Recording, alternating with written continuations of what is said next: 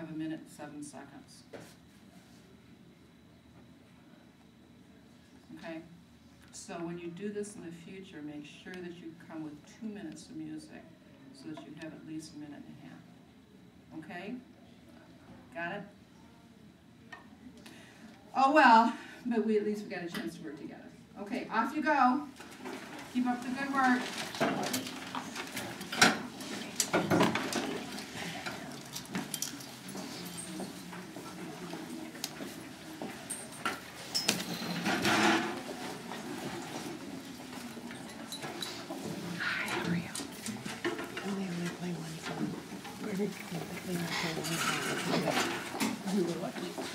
Yeah.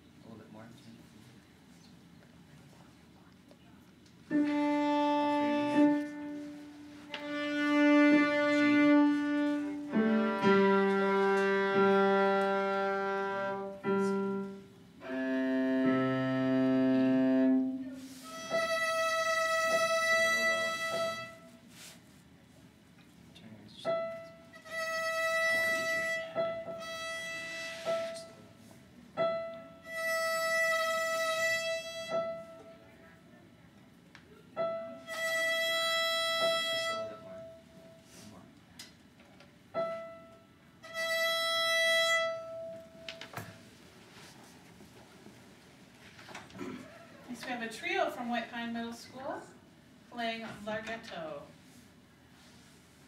And you're going to give me 10 seconds. Just 10 seconds. Okay?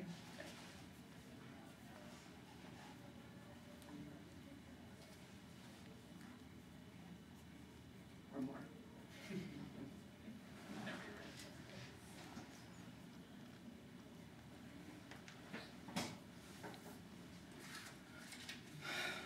Hey, kids!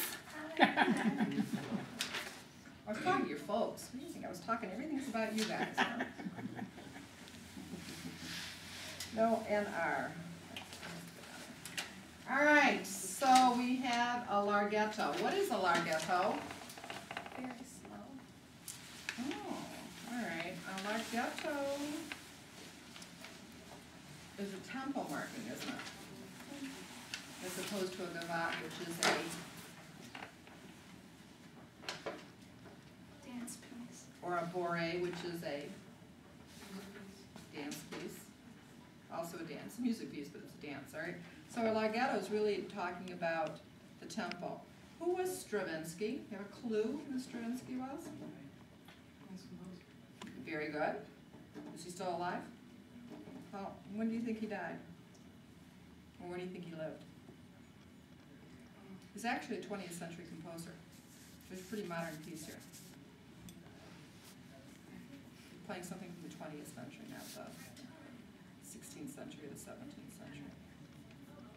Okay, so I expect to hear some interesting chord structures in here.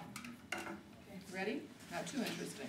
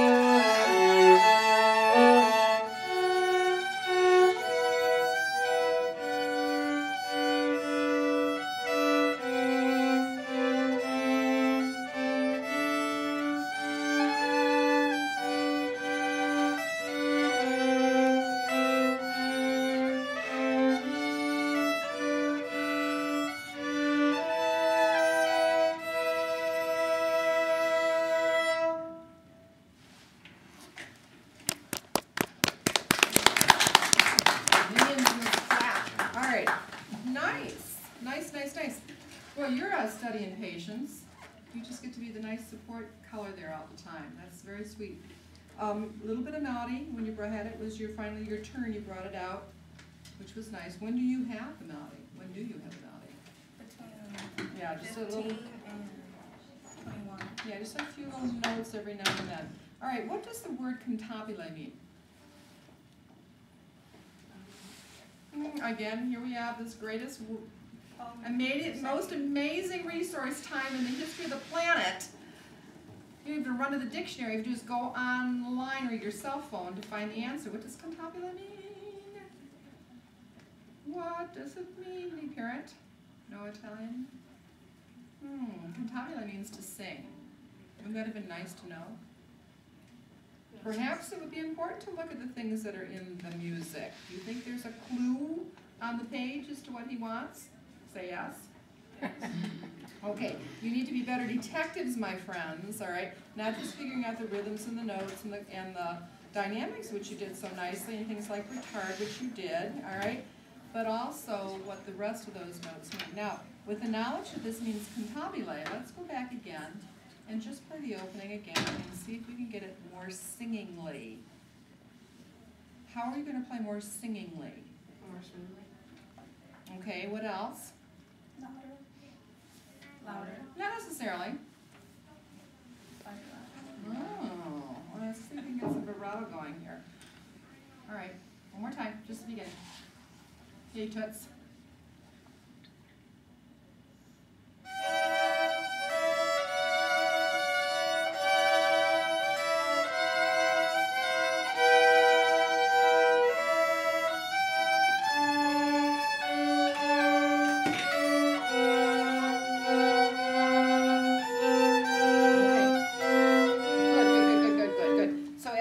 To every note, that certainly helps.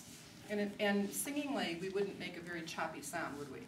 All right, so you guys are doing a nice job of letting it, when the bow stroke that we want to use is called flotando, you just want it to let it to float.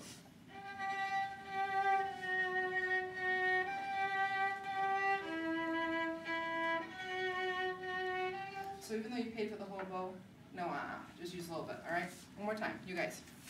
One, now.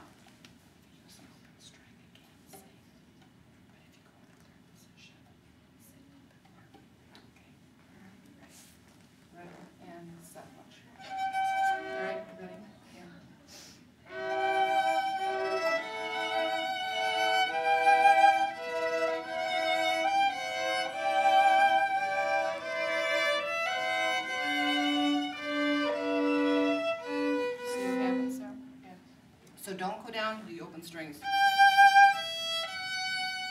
that the same quality of sound? No. So you want to experiment with, whoops, as I throw your shoulder rest on the, where you could play that and even be more musical. Where could you play on your instrument, which maybe in a whole other position you've never been in before, on a whole other string, just for the heck of it, all right? But you want to try and avoid the open string, all right? Because that open string's pretty neon, isn't it?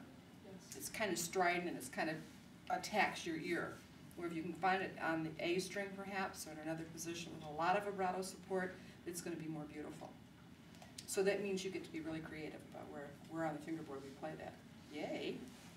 High five for you, okay? So you want to work with that kind of concept in mind, all right guys? All right. Simile, which you understood means similar. Now, you notice that my bow stroke, even for your part, was done in what part of my bow?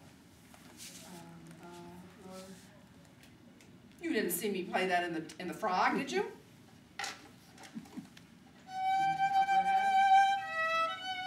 Yeah, very little in the lower half. And when you get down here where it's forte, then you want to be more strident, but not especially heavy.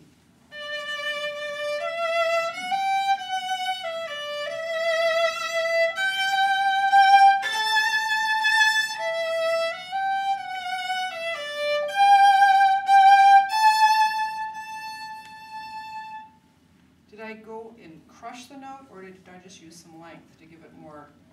Yeah, more length. So you want to rethink how to make those sounds, all right? And again, with the greatest resources in the world, in the history of the world, you can go onto the internet, to YouTube, and put in Stravinsky or Larghetto, see what pops up, and listen to some examples of that. You guys have absolutely no excuse in your generation for not being able to find every soundbite of everything that was ever written on the planet, unless the guy just wrote it yesterday. You have the best resources in the world. You're the most fortunate people in the history of the world, because you can do that. All right, use those tremendous resources that you have. All right, and get curious. Look at what's on the page and figure it out. Off you go. Take your entourage with you.